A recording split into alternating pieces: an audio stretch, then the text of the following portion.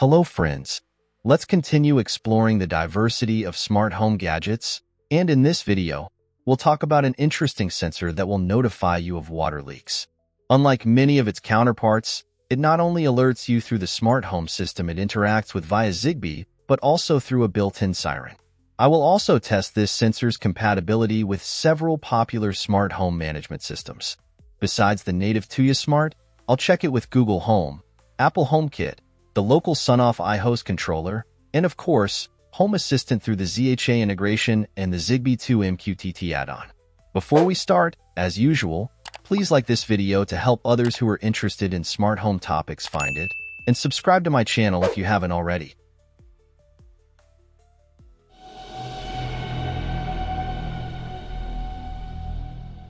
The device type is a water leak detection sensor. Interface, ZigBee 3.0. Additional options, built-in siren. Power, 2 AAA batteries. Operating temperature range, from -10 to 55 degrees Celsius. Relative humidity, from 0 to 100%. Dimensions, 62.3 by 48.5 by 13.7 millimeters. The sensor arrived in a small cardboard box, labeled with its name and a schematic image, partially obscured by a couple of stickers with illegible text. It took about 2 weeks to arrive after ordering. The package includes only the sensor itself and 2 AAA batteries. Nothing else, not even a manual, was found in the box. Most leak sensors I've dealt with are round, and there are other options where the moisture sensor is connected to the detector by a wire and can be installed at a distance. This one, however, has a rectangular shape, partly due to the type of batteries it uses. On the underside, there are 2 contacts that react to a short circuit. They don't touch the floor because there are small legs at the corners. But if a water leak occurs, it will close the circuit and the sensor will activate. The top cover slides off in the direction indicated by the arrow on it. Underneath is the battery compartment for the AAA cells. There is also a speaker. The top cover of the sensor above it is perforated, and a button.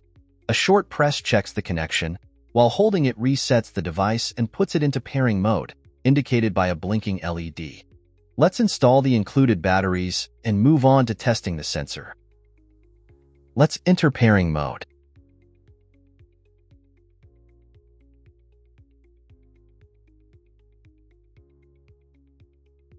Let's start, as usual, with the native control system, Tuya Smart. For ZigBee devices, a gateway is required.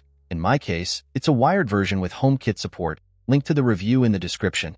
Let's launch the new device pairing mode. The device connected without any issues. Since this sensor falls into the emergency category, testing begins automatically after connection. The test involves ensuring that the Tuya Smart app is set to auto-start and can run in the background. The sensor's plugin displays its current status, which can be either dry or leak detected. It also includes a log of activations, showing events, dates, times, and a list of automations in which the sensor is involved. In the Settings menu, you can find information about the battery level and manage notifications. Free notifications include in-app messages about low battery and leaks. You can also purchase SMS or phone call alerts separately. The general settings indicate compatibility with Amazon Alexa and Google Home, allow you to check the firmware version, share access, and remove the sensor from the system.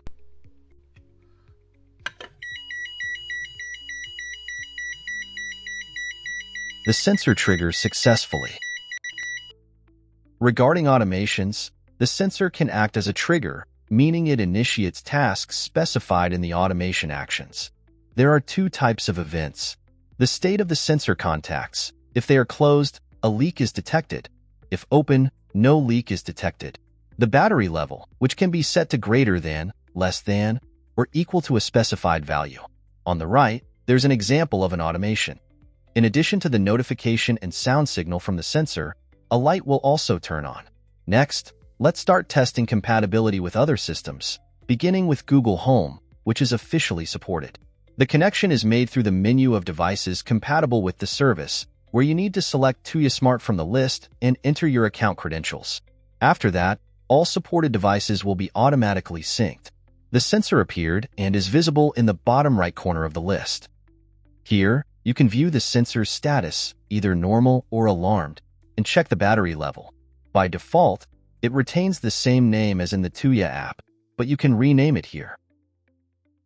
As for Apple HomeKit, I'm using the Home Assistant integration of the same name to test compatibility, which operates via the same protocol. Anything that works here will also work in the original HomeKit. Additionally, this is one of the ways to add devices directly to Home Assistant. The gateway connected to the sensor is added here as a bridge. In the device list, besides the gateway, with a link to its review in the description, our sensor is also present. Although compatibility with Apple HomeKit is not officially stated, the sensor can indeed be used here. The only thing missing is the battery level, which can still be checked in the native app. The sensor's activation is detected correctly and immediately, with no delays. A crucial point to note is that communication through the HomeKit protocol works locally and does not depend on the availability of an internet connection. And while the sensor is still connected to the gateway, let's test its functionality within the Home Assistant integration called Tuya Smart. It's important to note that all usage options, including this one, work simultaneously. As expected, the sensor appeared here as well. However, unlike the previous HomeKit integration, this one operates similarly to Google Home, through the linking of cloud accounts and relies on an internet connection. The sensor's activation is displayed correctly, and the battery level of the sensor is also visible here. Now, let's take a brief detour from Home Assistant to test the sensor with the Sonoff iHost Smart Home Management Hub. You can find links to its reviews in the description as well. The current firmware version at the time of testing is 2.1.1. The iHost has its own ZigBee coordinator based on the EFR32MG21 module, allowing devices to connect directly.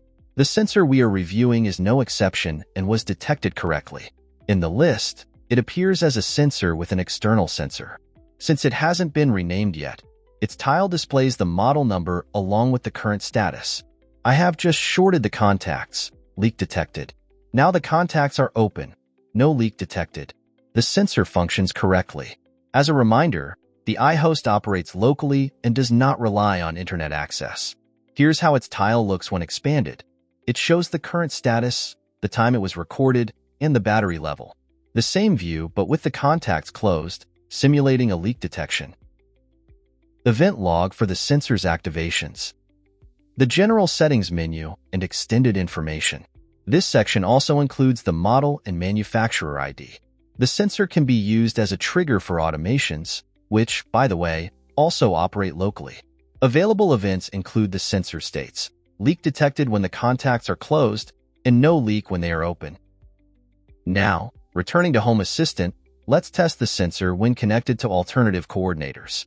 We'll use the native integration for managing ZigBee devices, ZHA, and a DIY coordinator with SkyConnect firmware, linked to its review in the description.